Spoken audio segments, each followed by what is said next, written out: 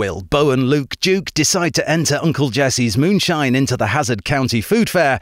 Or will Sheriff Roscoe P. Coltrane ruin their day on Dukes of Hazzard at 7:30 p.m? Find out after the Thamesmen.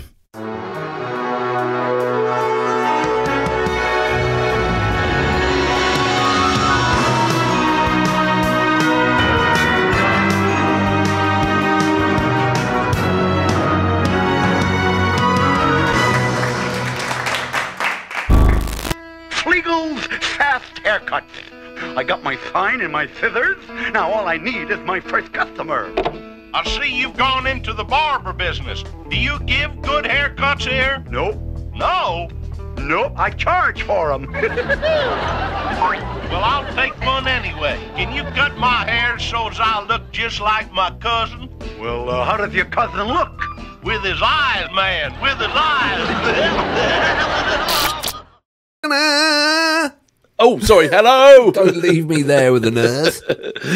I should just vanish or something like that. Hello, everyone. Hello. My name's Alex. I'm in San Francisco. Hi, I'm George. I'm in Los Angeles. You are. And you've reached the high entertainment, low budget, bit of a mistake of a reaction channel. No, sir. I dispute that. I call you out at dawn at your impertinence, Sorry, sir. a total mistake. Get it right. God damn it, man. Do you think we'll ever... Do you think dueling... Do you think... Dueling was... They banned dueling in Russia at one point because so many people were dying. Just seemed a really stupid way of sort of solving an argument, really, didn't it? Well, you know, like you would apparently in to be a young cavalry officer, so many people would die because you could, for the smallest slight, they would duel. Because you really wanted to win a duel, and so they had to ban it in the end. The army. Right, but it just like all those films you ever used to watch. Now, it felt like like you said, it happened the whole time. But I imagine it maybe didn't happen as actual duels. People came to some resolution. No, but the fact that really, they wanted a duel. Really? Yeah. It's like a load of peacocks like fluffing up their feathers and going, "I'm going to shoot you with my stupid pistol." Okay, well then, if I stole your stuff, would you duel me? Yeah. No. Oh, okay. Well, I'll rip you off. If I shagged your betrothed, would you duel me? No. Jesus. Look, what? I mean, I'm a pacifist.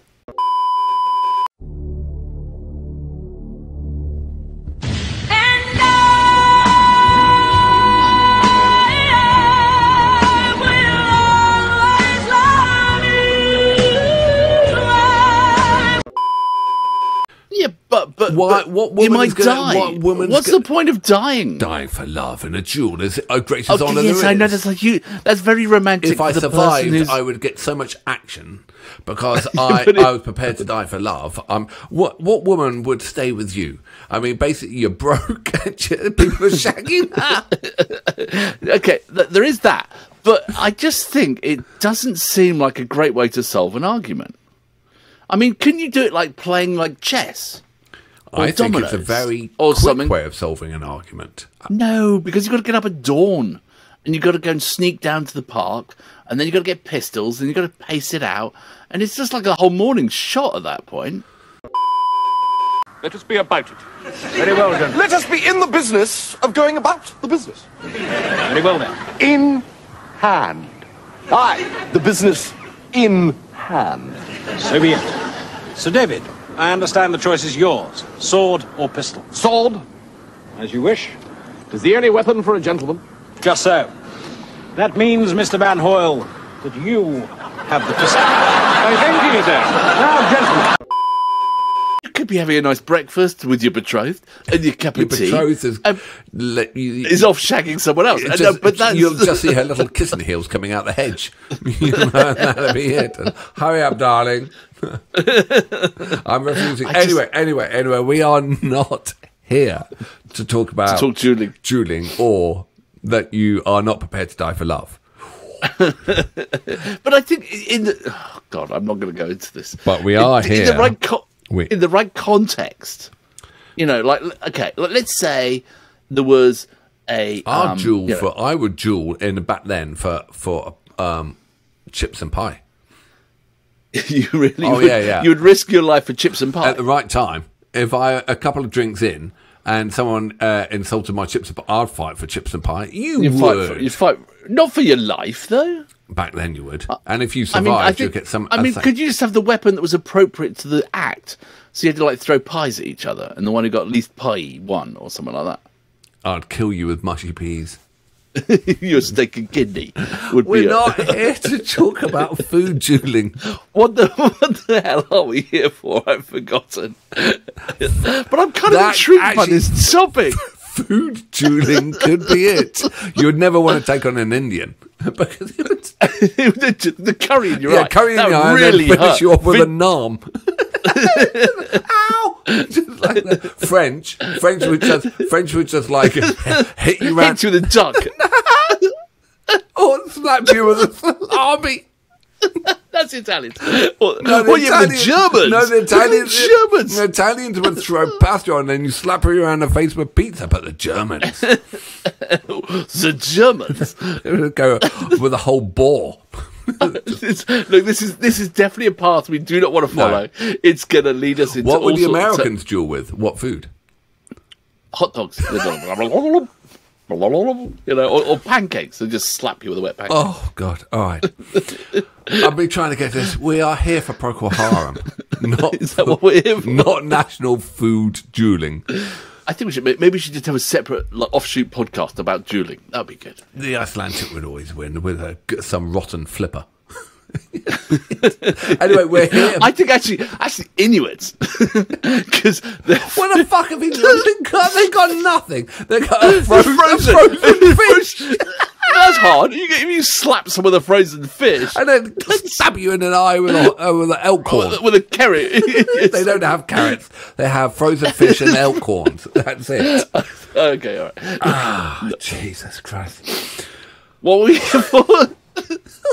Sorry. So what we are here. You're in charge of this one. I'm just here for the ride. We are here for Procol Harum. And I don't know what that means.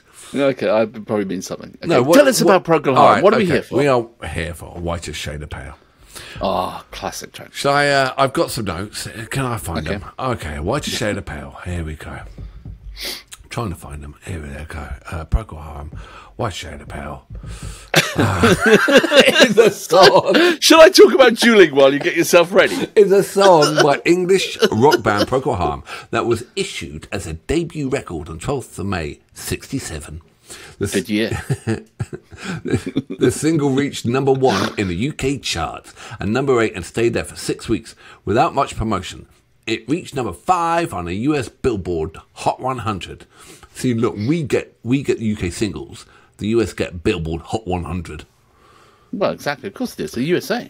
One of the anthems of the 67 Summer of Love. It's one of the most widely successful singles in history, having sold more than 10 million copies worldwide in the years since. A White Shade of Pale has become an enduring classic with more than, get this, ready, 1,000 known cover versions. Holy crap. It's a Bach-derived instrumental melody, soulful lyrics, soulful vocals, and unusual lyrics. The Whitest Shade of Pale was composed by Gary Brooker and Matthew Fisher, while the lyrics written by Keith Reid.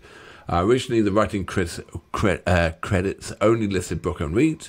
Fisher won the co-writing for the music in an unanimous ruling from the Warlords, and Brooker just died, unfortunately. Oh, really? Okay. All right. Yeah, if you look behind us, that was My Old Man and Brooker and the gang out in Japan, and he was a family friend, and then he moved down to south of France, and just outside Dordogne, and he just recently died. Just recently died. He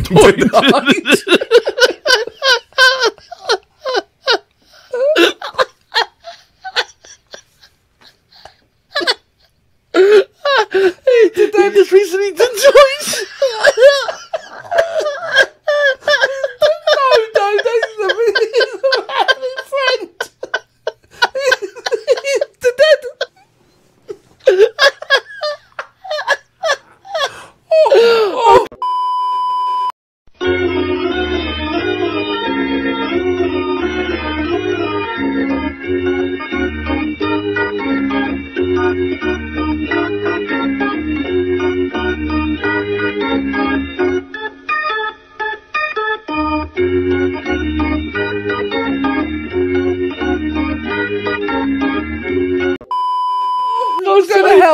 Go now. I'm sorry. The point shot. Oh God, this video's a mess.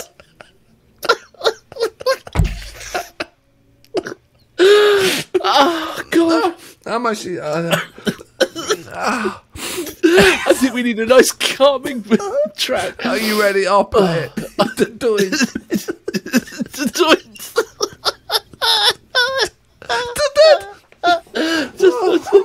Oh God. If you're still here. I'm so sorry. I'm sorry, the Brooker family. If you, I'll play the track. Are you ready? 3, 2, 1, boom.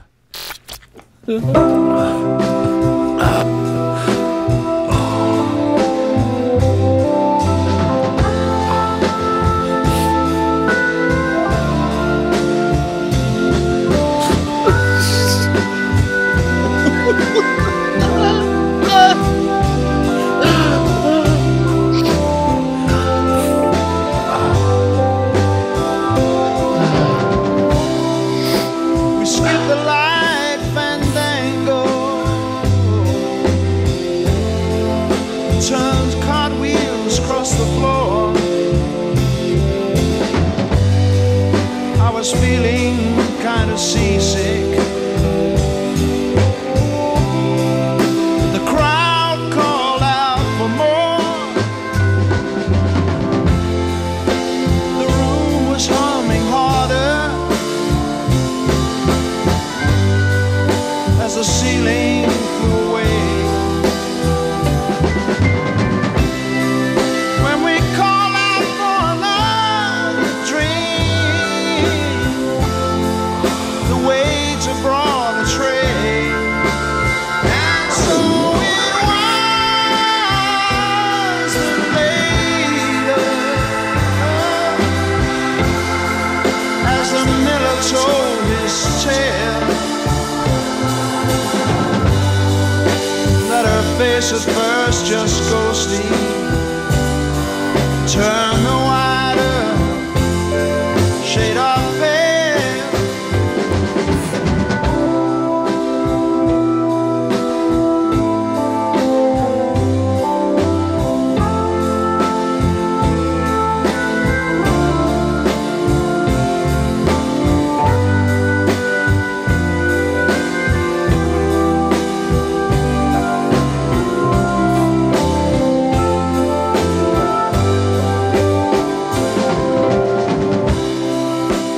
She said there is no reason, and the truth is plain to see. But I wander through my playing cards, would not let her be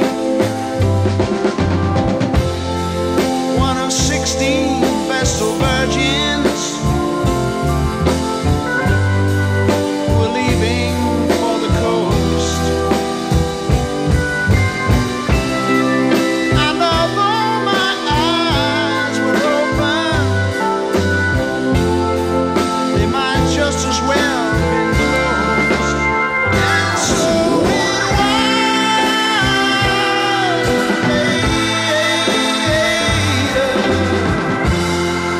as the mirror told his tale, that her face at first just ghostly turned the wider shade of pale.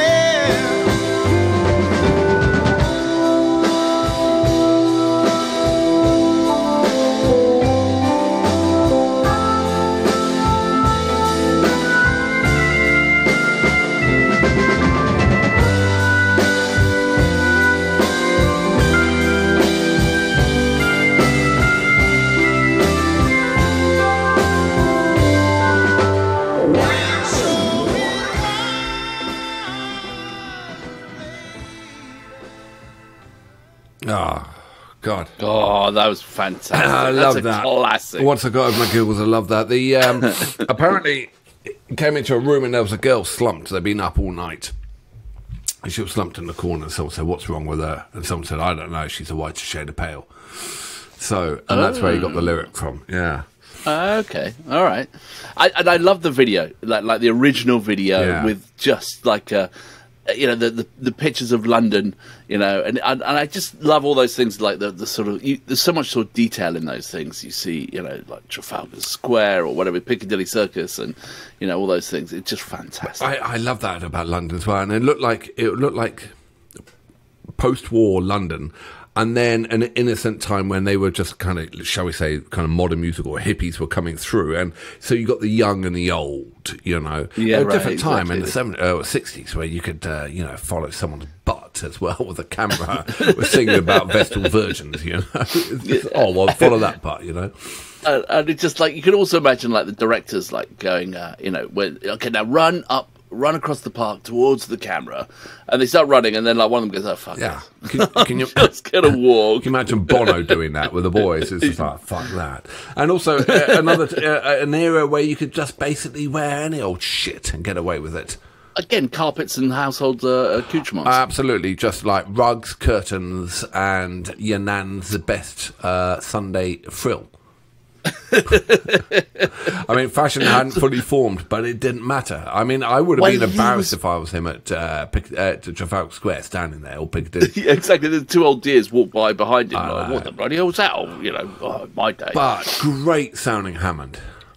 Oh, it is, isn't it? Yeah. And it is such an iconic song. All joking aside, it is like, you write that one song, and as you said, it's been covered 1,000 times. Yeah. And it, it's everywhere. Yeah, That is like a masterpiece. It's like a Mona Lisa of a track, if you can do that. I love that. I love the video as well. It was absolutely fantastic. Well, I do apologise about losing it earlier. We have a habit of doing this, but that one was a bad one. But takes us by surprise. But we're very professional, and it's outfits like this that manage to pull themselves together and plough through. And get through to the end. Absolutely. With our dignity intact. Absolutely. If you like and subscribe, you might, as I say, see more of that kind of, professionalism. But happy to have you on the journey. Yeah, and if you think of any particular nationalities dueling food items, please add them to the comments below. We're fascinated to know what your particular country, what you would duel with as in terms of a food item, I think. Absolutely. And if you think you are a nation that could take on the Inuits, then that's who we are championing. With the frozen fish and the caribou stick. Okay, got it. All right. Excellent. Thank God that's over. Oh my God. See you on the flip side. See you on the flip side.